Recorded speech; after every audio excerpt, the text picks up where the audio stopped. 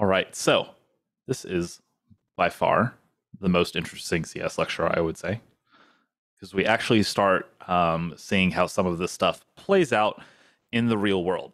Uh, like a lot of what we've been talking about the last few days has been like, theoretically, this is how this works. And theoretically, like designing your algorithms to follow a structure where it's using like O of 1 or O of n is going to be better than like using a quadratic uh, function in its place. And that is absolutely true. And what you're going to see today is kind of a actual reflection of why this stuff is important and how it impacts not only your users, but also the business interest itself. So we are going to get started with our fun little CS in the morning today with hash tables in the wild. And I'm going to start just by briefly explaining hashes as they were explained to you in the lecture material from overnight, the MyGA stuff. So hashes are going to take an input and produce an output. And that output is always going to be the same for a given input. So, for example, with the GA module last night, that module took in names and it assigned each letter of that name a value based on its position in the alphabet. It added those values together and then took a modulo of that to actually go and create a hash. So this is kind of what that did. So this is like a really, really simple hash function that we're running here. We're taking in a name and we're assigning a value to a letter based on that, based on its position in the alphabet. So like, say for example, R is in the 18th or position in the alphabet. So we're assigning the number 18 to R. U is the 21st letter of the alphabet. So we're assigning the value 21 to the letter U.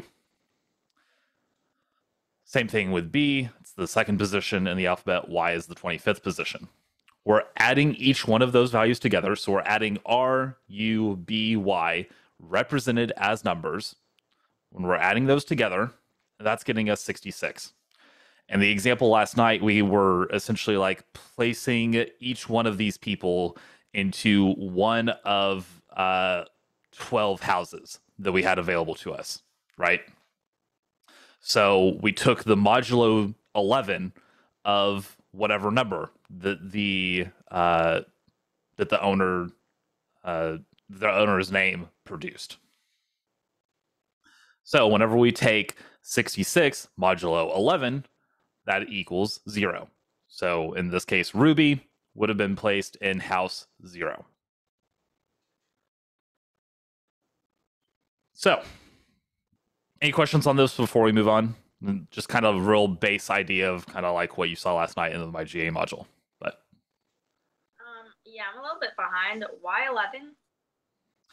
So like the example last night was placing people in one of 12 houses. So essentially the modulo 11 would place someone in either, or I think it was actually 11 houses. So this modulo 11 would place someone in one of 11 houses that were available to put someone in.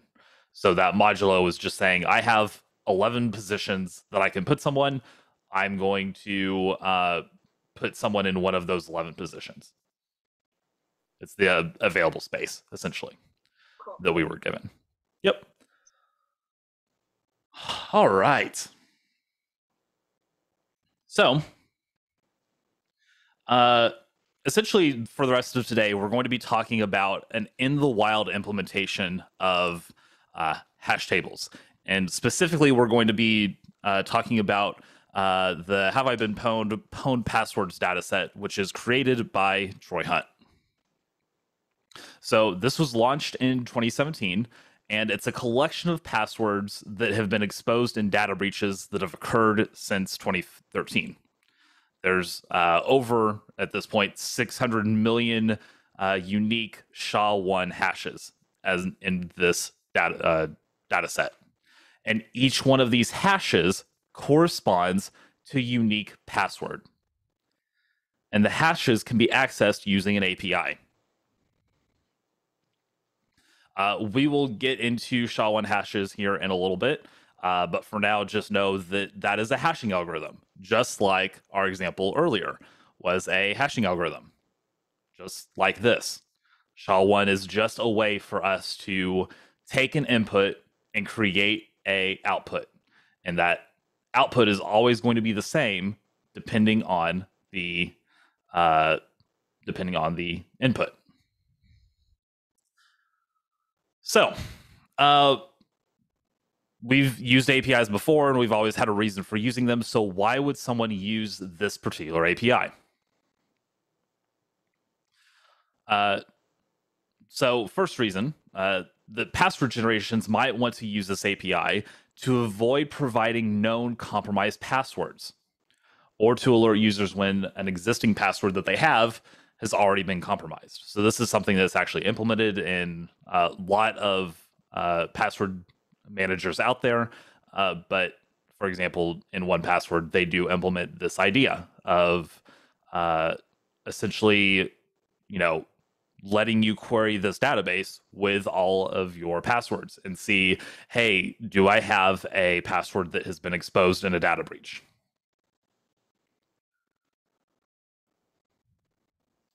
Second reason, beyond a service, a password generator service wanting to do something like this, a website itself could also implement this idea so that it doesn't let users create insecure passwords to begin with.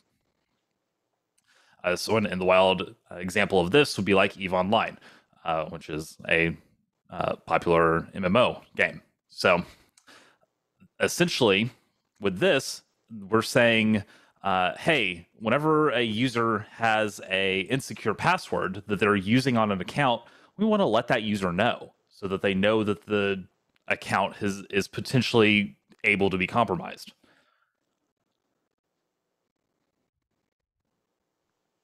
Also, this would potentially allow you to prevent users from signing up with a compromised password to begin with. Another reason you might want to use this API is if you need to comply with NIST password guidelines. So NIST is a government organization, the National Institute of Standards and Technology, and they're essentially a kind of governing body over technology over the U.S. government as a whole, and part of what they require is part of their password guidelines is that you must make sure that passwords are not used that were obtained in previous breaches. Wait, so I know that in the previous slide it said that that like this Eve website couldn't see your password. Can Have I Been Pwned see the password or no? No, and we will see why here in a little bit. There's a really, really fascinating implementation that they do to actually have some level of security around the user password. So that's actually literally what we're going to talk about next. You guys are really, really good at hitting my next point right before I do. So good job. So what we're going to be doing with using this API is getting the user supplied password. And then we're going to hash that password with a SHA-1 algorithm. The implementation that we use today to be able to accomplish this is going to use JS hashes. And that resulting hash that gets created is a hexadecimal value. That is how SHA-1 works, and most hashing algorithms, really. So after we have that user-supplied password that we've hashed, we're going to make a GET request to this API endpoint. And what we're going to do is append the first 5 characters of the hash to that request.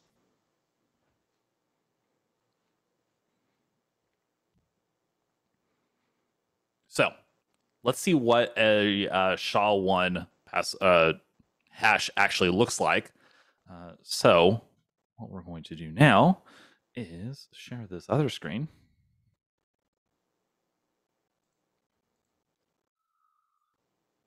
And with this up. So this is a hash generator that is using SHA-1. And what we're going to throw in here is a password. And my password is going to be password. Actually, I'm going to use password with an @ So fancy.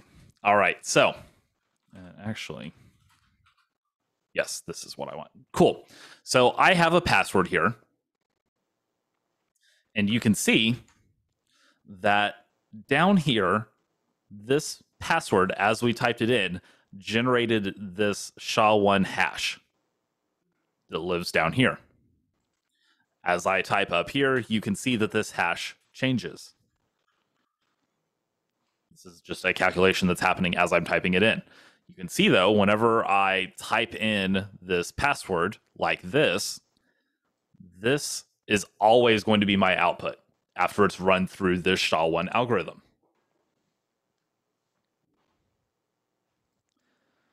So what we have here is our hash. And this is always going to be the same whenever I have the same input. So if I type in password, my hash is always going to be this. If I refresh this page and now I type in password, it's going to still be this. Whenever I have this input of password with this @ symbol and a capital P, this is always going to be the output. So And that's because that be secure necessarily? Because if you figure out the algorithm, can't you just go backwards? So the idea one-way behind the idea behind this hashing is that you can't take this hash and generate this password without doing a bunch of work. It is possible, but it would take a ton of time. And the idea is that it's not going to be worth an attacker's time to try to reverse this into this. But there are also potential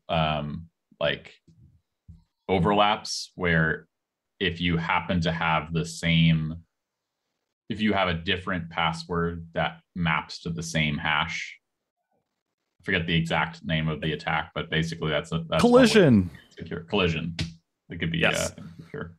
Yeah. So just as a something that this is kind of a brief off track for a second, but since we're talking about these hashes and how they're generated, SHA-1 is kind of part of this overall MD4 hash that was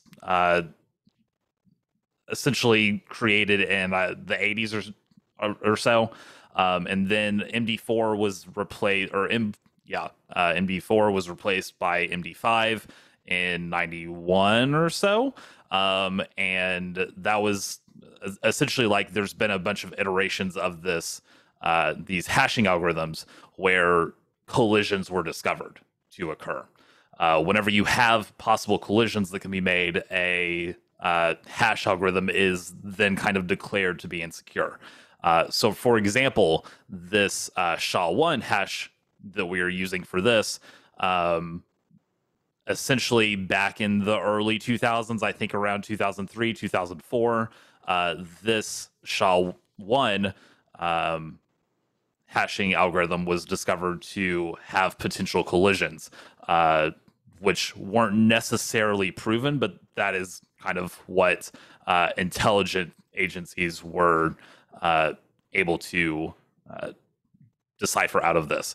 But in 2017, I believe, this was actually like able to be discovered widely. And there was proof that like, hey, this is actually going on. We actually have real collisions in the SHA-1 algorithm. And now we actually typically would see something like SHA-3 be used for something that we need actually super, super secure that's still part of this MD4 family. So just real brief overview history behind these different hash generators.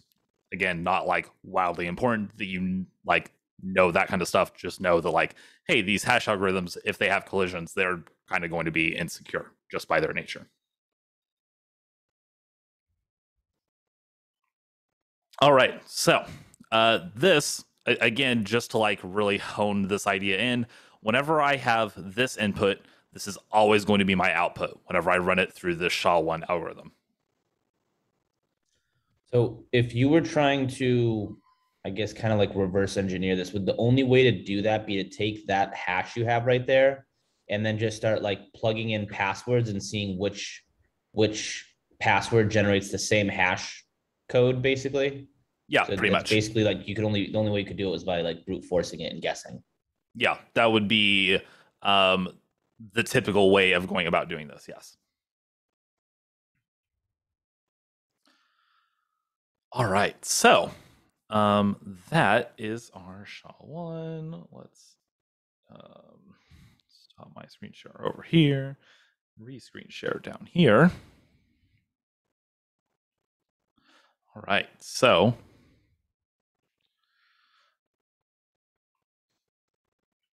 no, what in the world? That's not even what I'm watching. Cool. All right, so in that example that you just saw, I showed you a password, and we took that password and we generated the SHA-1 hash with it. And this was our hash.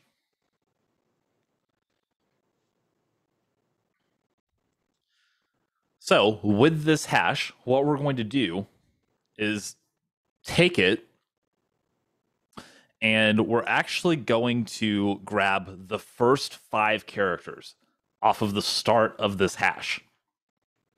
So in this case, that's going to be 9E7C9. So that's the first 5 characters as they exist up here. So these 5 characters are used in our API call down here.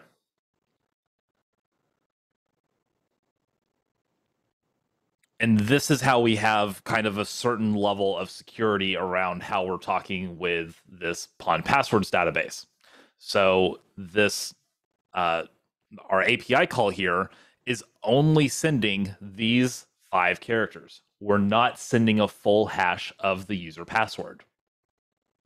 We're only sending the first 5 characters, and it's going to return to us a list that has all of the matches after these first 5 characters. So any hash, any full hash that starts with these 5. Again, we'll touch on this more in a second whenever we actually make this Postman call.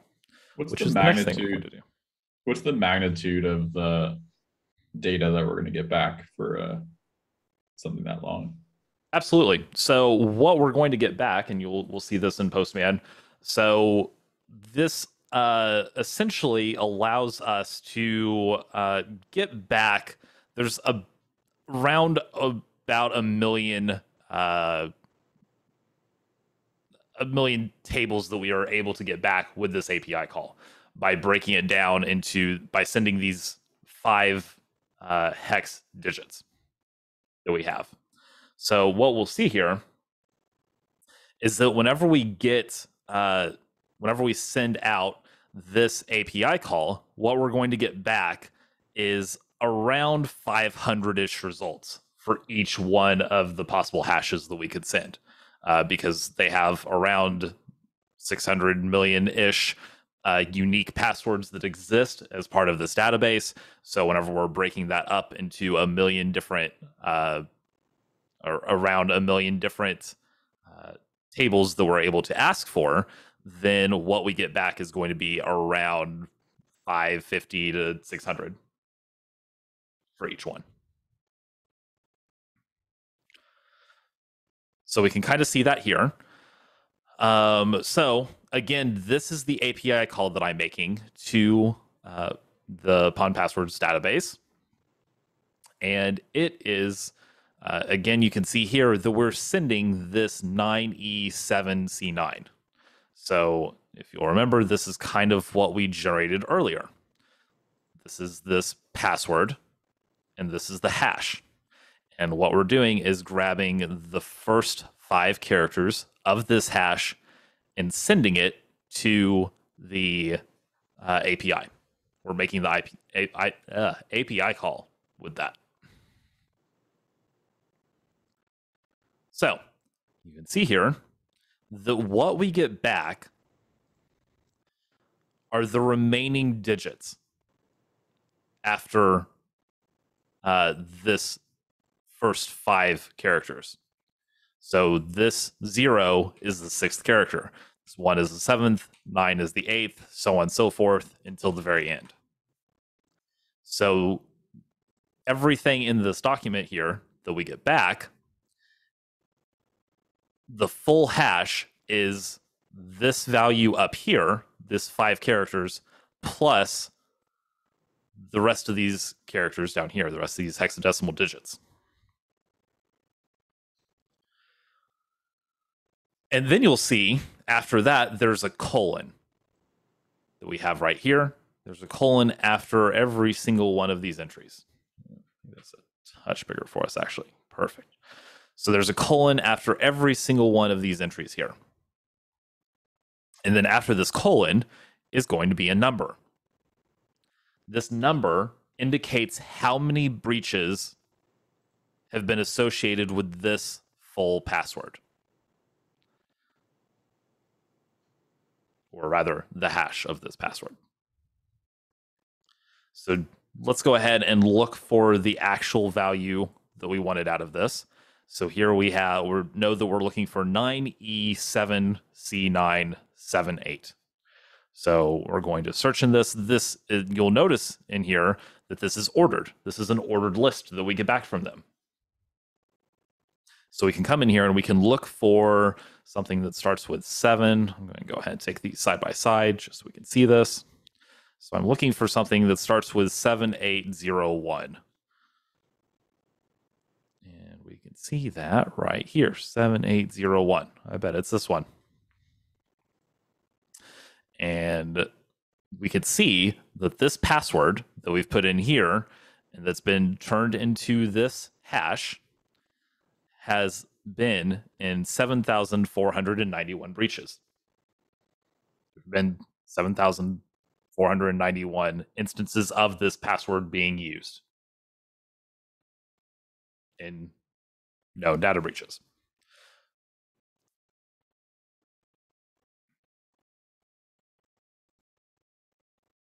Any questions about how this API works, the data that we're getting back, the data we're sending, how any of this is working as we're like reading through it, anything like that? So it looks like you're not sending the first 5 because in this hash, it's starting from the 2nd index or the third character, right? So I think you mutated. As in yeah, you're there we sending. go. I definitely mutated it. We're good. Okay. I just got very confused there. Sorry. Like, so you Yeah. 2, and then you go 5, and then you keep going. Okay, so sorry, I missed a little bit right there. So just to reiterate, it's starting from after the parameters that we gave it to search. Yes, that's correct. So we sent 9E7C9, right? And that is the first 5 characters of this hash, right? So everything that we're getting back here is the remainder of this hash. And could we send more than 5 characters to it? Like, could we just No, send that full? No? this is how the API works, because they want to ensure that there's a certain level of security and that we're not sending them actual full hashes. So that's like the security component on their end is like we don't know what you're actually asking for. We're sending you back one of these, like we're sending back 500 passwords here, and also you could have literally anything after this as well.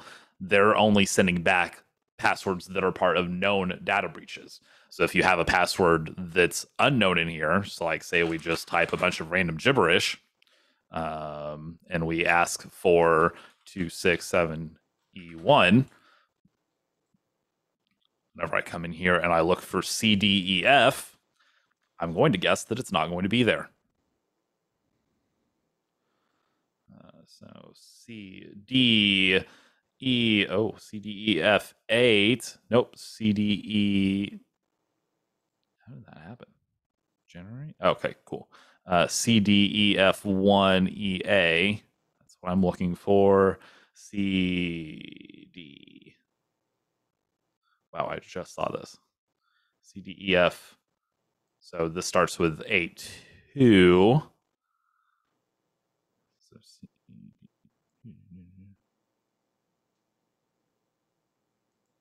no, that's CFEF. Cool. Nope, we're good. So you can see here that the remaining hash here, doesn't appear in this list because this password has never been compromised before.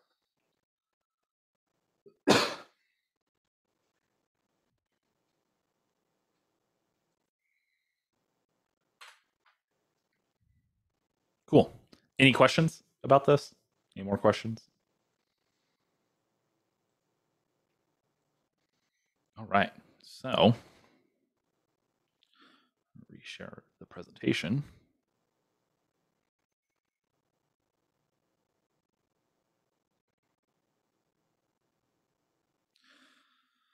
So, seriously? No, go away. Why would I play you? All right.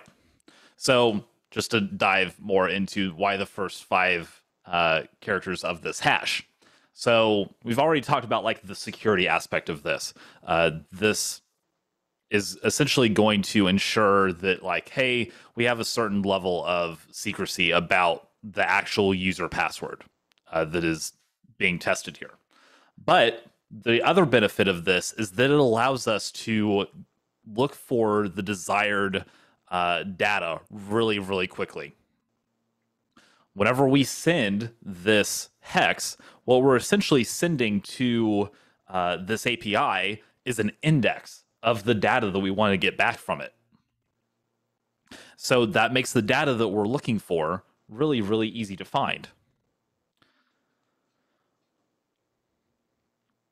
And it actually becomes an O of 1 process.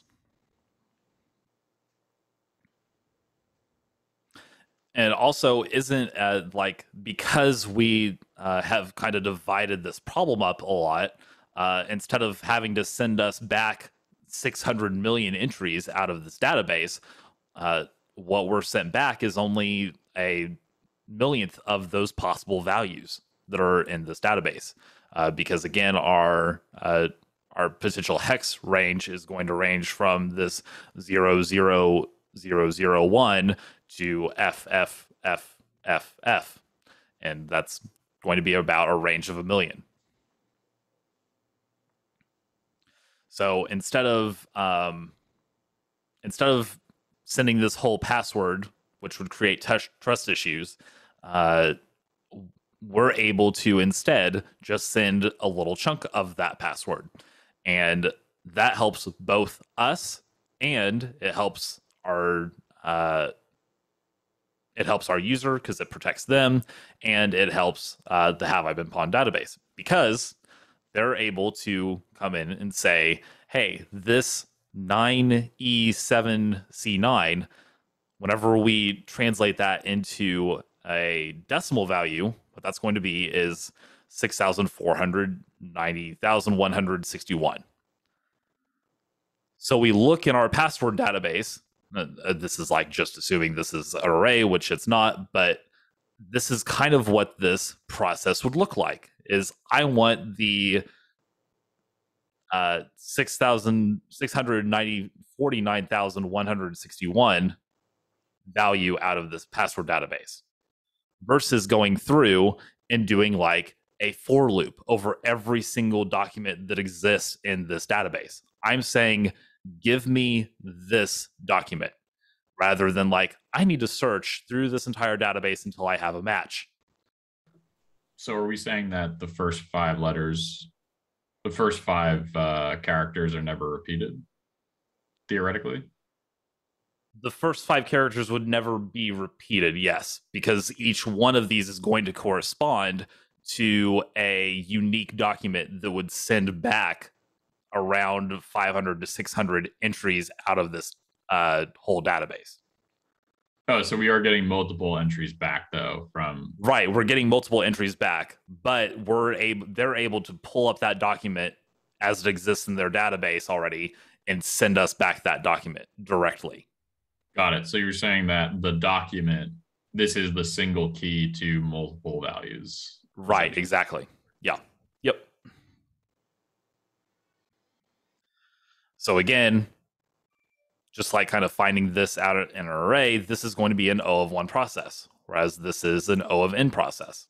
Doing this like for each loop through every single entry until we find something. If this wasn't in a data structure like a hash table.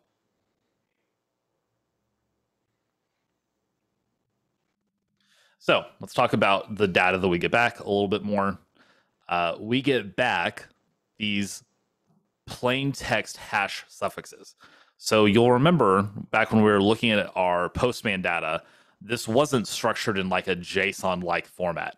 What we were getting back is actually text. So this will be kind of like your first, probably the first thing you've seen where we're getting back text data instead of getting back something like JSON data. So it's going to be on us to be able to turn that data into something usable. So we get back those suffixes, and then what we're going to do, whenever we're going through this data, is reappend the first 5 characters to each one of these suffixes that we have.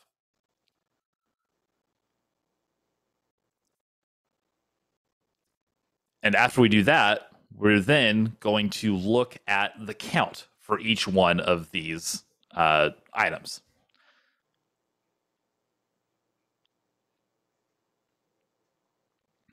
So once we have all this data, what we're going to want to do is actually map it into a bunch of objects, an array of objects that we've got. So this is kind of what we're going to massage this data into.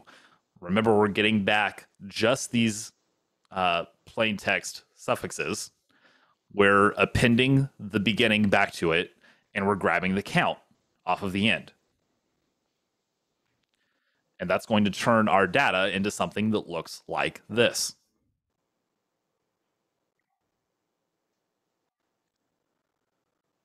So, let's see a demo.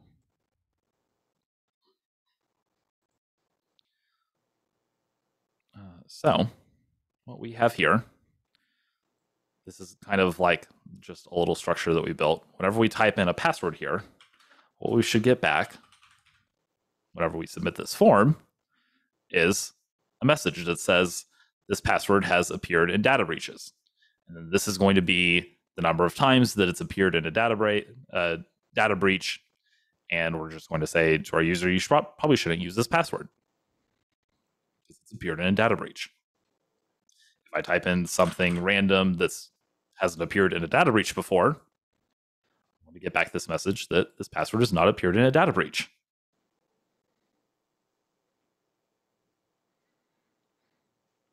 So let's look at the actual code for this.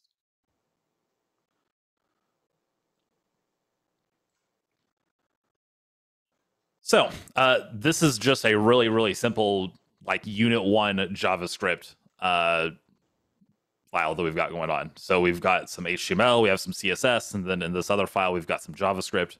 Just to like quickly talk about this HTML, we have a message to the user to provide a password. We have a form here for a user to actually submit a password.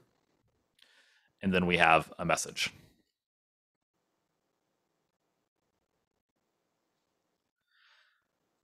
And the meat of this is all going to happen inside of our main.js that we've got here.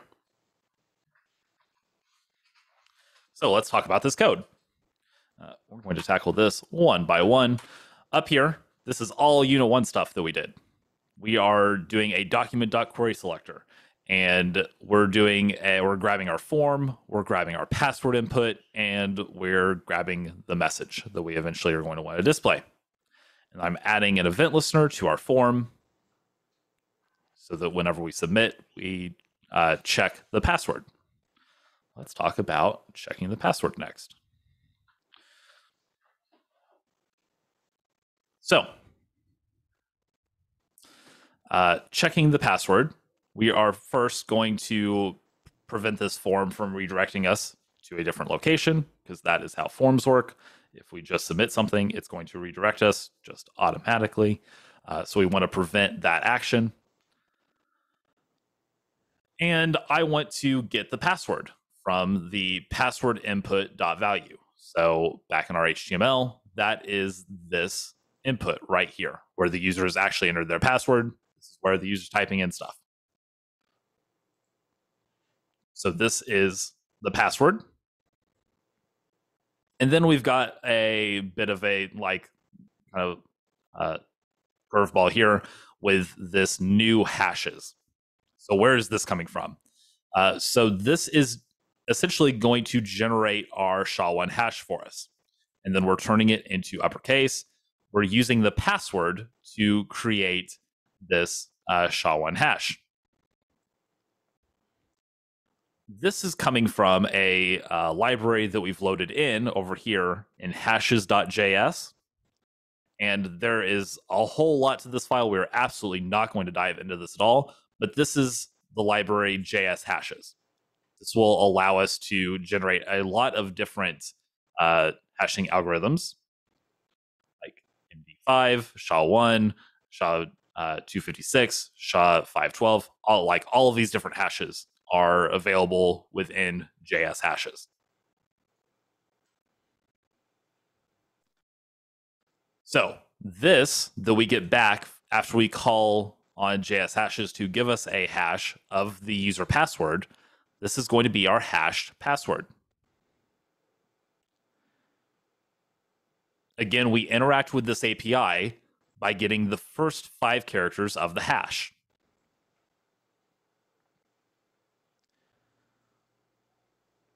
And we use those first 5 characters of the hash to call upon a retrieve have I been pawned results function.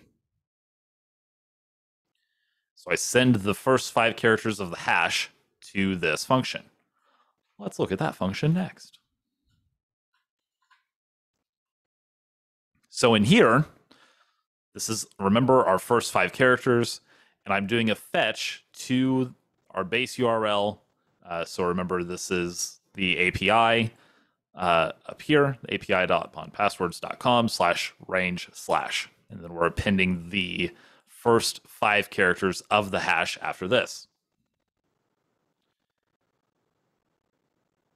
So for our example that we've been using so far, if I remember correctly, let's just double check. This is going to be fetch will call on API on passwords.com/range/ and then the first 5 characters of this hash were PANWRD 9E7C9.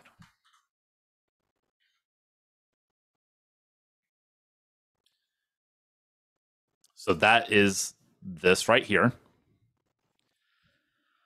And then remember that we're getting text back from this API if we look back on our Postman. So we are getting text back. You can see that here. We're not getting like JSON data or anything like that. This is not valid JSON. We're just getting back text. Does that mean, sorry, does that mean that there's line breaks in there too? There are line breaks. There's line breaks between each one of these lines, and that's how we're actually going to break up our data. Like literally, you're all incredible because you hit on my next point every single time. We're going to split this text up that we get back by the new line. So every new line, we're creating an array. And that's what, or every new line, we're creating a element in an array, I should say. So that is going to be results. This is going to be a simple, this is going to be a simple string, an array of strings. So we map over those results, and for each item in our results, what I'm going to grab is the hash and how many times it's occurred in the in breaches.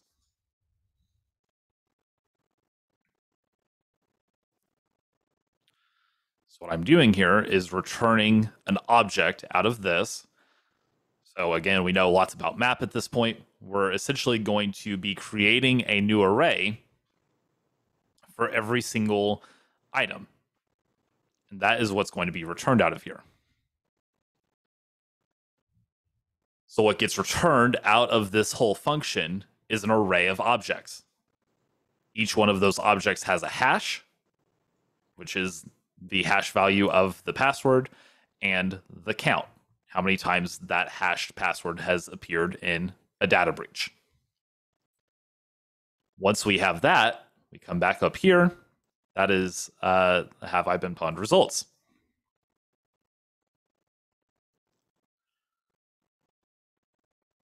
What we do with this is see, is this an array? That's what we expect to get out of this. If we don't have an array here, then something went wrong, and we just render that result with an error. Say, oh no, something went wrong.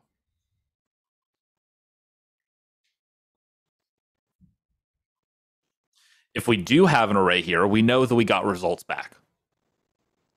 And what I want to do is a binary search, which we've talked about before. So we pass this on to a binary search function. This just lets us go through all of these 500 items and find the result a little bit faster. Rather than like doing a for each loop over it, we're able to grab our result in a much quicker fashion. Again, since we're looking at like 500 things here, the most amount of searching that we're going to have to do through those results is about 9 to 10 searches. If we have over 600 results that get returned back to us, we'll need 10 searches potentially to find what we're actually looking for. But instead of searching through 500 items, doing this binary search, again, allows us to be super efficient. And instead, since this data is already ordered whenever it's coming back to us, all we have to do is say, cool, if I, am I taking this, if the hash that I'm looking for, is it greater than or less than my midpoint of this array of objects? And if it is, if it's greater than, in the case of what we're doing, this 9E7C9, it's always going to be greater than, so we're going to start at the right side of this. And we're just going to narrow in on our result. So instead of searching through 500 items one by one, we search through all of our items using this binary search. A great application of the things that we've learned. So whenever we actually find our search result here, again, this is going to either return -1 or the index of the midpoint.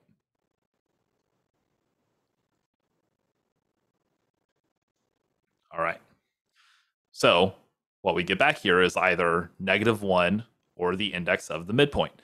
If we get back -1, that means that we haven't found the hash that we were searching for in the results that we got back. If we get an index of an array, then that means that, hey, we have a match. This password has occurred in a breach before. So we pass that search result and all of the results back to this render result function.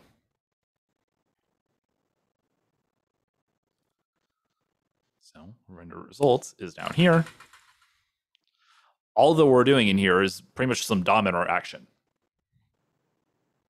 We're removing a class list up here, and then we're adding one depending on if we have an error, if everything's okay, or if we want to warn our user. So if our match is equal to -1, remember that means we haven't found a match in the data we got back. That means that this password has not appeared in a data breach.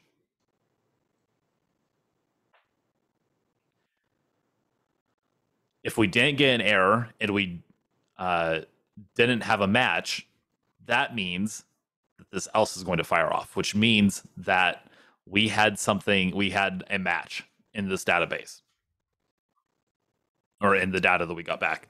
And we're going to say that the password has appeared in data breaches a certain number of times.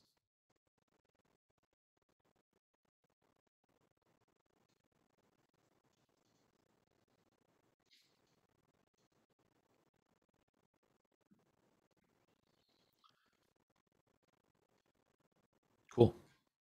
Anyone have any questions about this code or interacting with this API, anything like that?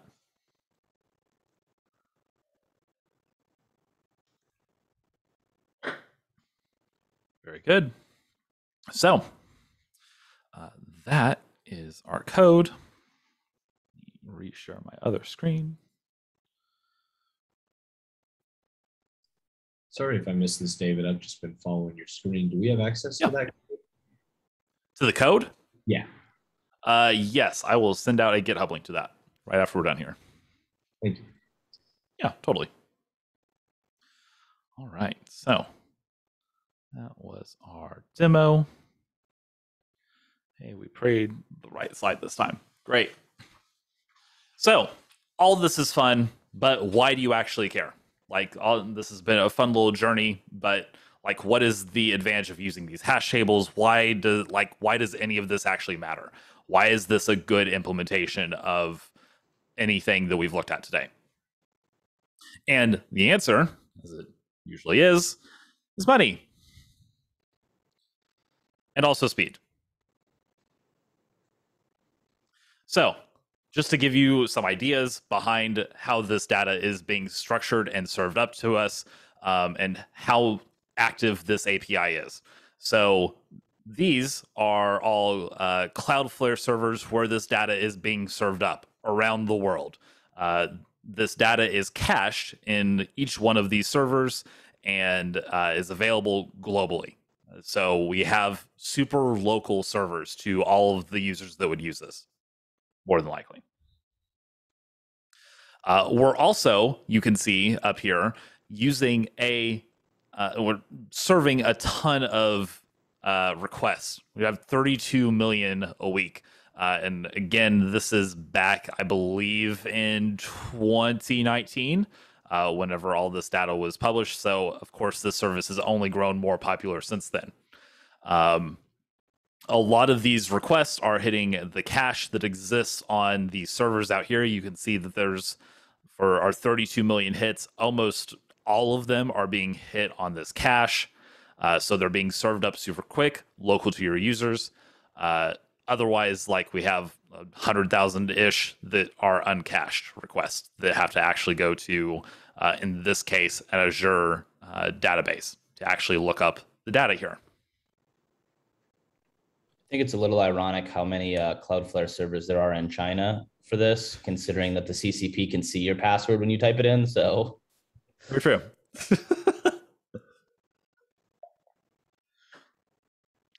We also have, you can see in here, bandwidth getting used, like 500 gigabytes of bandwidth almost of just these text files that are being sent back and forth across the internet. Like that, this is a ton of data that's getting used every single week. 500 gigabytes of text. That's tons and tons and tons and tons of requests. Tons of data that has to be served up. Most of this, again, is going to be cached. So that's a good benefit. But we're still serving up about a gigabyte of uncached data bandwidth per week. So I know that a lot of, like, you don't know system infrastructure stuff. You all don't know how much this stuff actually costs, your new developers. But just like, if anyone wants to spitball, like, just how much do you think this would cost every month? That was literally gonna be my next question. That's so much. Like, even just think about compute, think about, having all of this bandwidth that has to occur, all of that stuff. Just a What's it spitball hosted amounts. on? Is it hosted on AWS? 50K. So a lot of I this, was gonna say 60. so a lot No, of this I don't is think so. coming through Cloudflare because a lot of it is cached. But the rest of this is coming through Azure. So anything that's uncached, anything that is using Azure bandwidth is using Azure. Yeah, I guess 60 to 75K a month. Cool. $5. All right. $5. Ian is the closest. This data is costing about 2.6 cents per day to support 141 million monthly queries of 517 million records. That's wild. What is this data again? So again, this is text data that's getting sent, right? Where we've already kind of seen, like, hey, this is like the actual bandwidth that's getting used. These are the actual requests that are getting made, all of that. There is a little bit of hackiness to this, but we'll get to that in a second, where a lot of this is being hosted on Cloudflare for free because Cloudflare is a sponsor of this project. But even if you took Cloudflare out of the equation of this entirely, and all of this was only happening on Microsoft Azure, which you're paying for compute, you're paying for bandwidth, you're paying for storage, all of that stuff. If we are on Azure, even then, all of this is only costing $10 a day to run on Azure. If you extrapolated all of this stuff out. I know that, like, again, you're probably not, like, you're looking at this kind of stuff over here and you're like, what are gigabyte seconds? And like that, kind of put that out of your mind. We're not too worried about that, but know that because of essentially what we talked about way, way, way long ago, this kind of process up here, because of this, whenever we're looking up records in the database, we're barely using any compute at all because the user is sending us exactly what we're looking for. We're not doing compute on this. We're not doing searching. We're not doing iteration. We're not doing any of that. The user's sending us exactly what they want. And we're able to do that because these passwords are hashed and we're looking in hash tables for all of these values. So we're not using a whole lot of compute. And also because, like, even though we're serving up, millions and millions of requests every week, those requests aren't using a ton of bandwidth because all we're doing is sending these hashes around, these text file hashes. There's nothing really to these. It's super, super cool. Also, because of all of this, we're not doing any iteration on any of this stuff. So we don't have to search through every single one of our records to find the data that we're looking for because we're getting the index directly from the user whenever they're sending it to the service. You can see in here that we have super, super fast responses to users.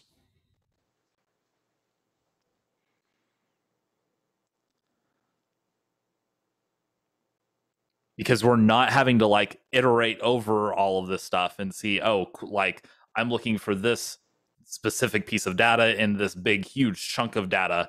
I'm looking for this. Give me this. So we're comparing being able to validate a password versus find the hash index. Is that right? Right, exactly. Yeah. So by having the user essentially send us that hash, send have I been pawned that hash, what you're able to do is make that an O of 1 process whenever you're doing your lookup, instead of having to do this iteration over this entire database with over 1 million records inside of it.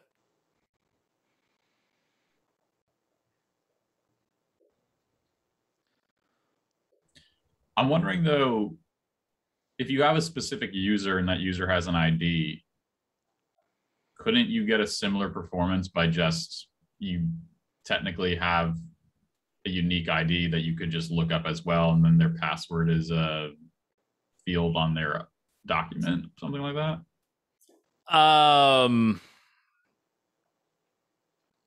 Not necessarily in this application, because we don't have like actual, like Have I Been Pwned doesn't know about actual users.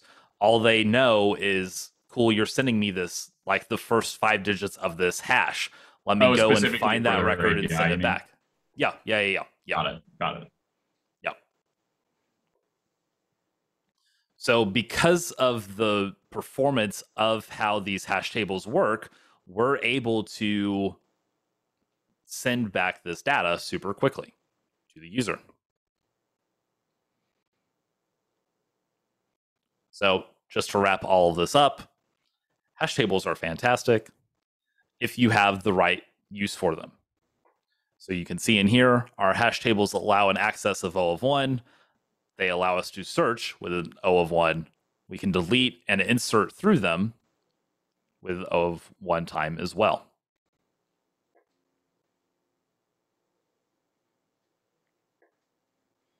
Gobs of fun.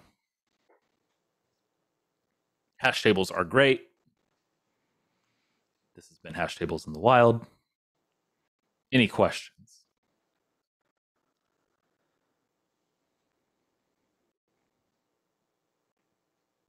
Very good. So that is the last of our CS in the morning modules I have for you. You will continue with CS on Monday with Shazad.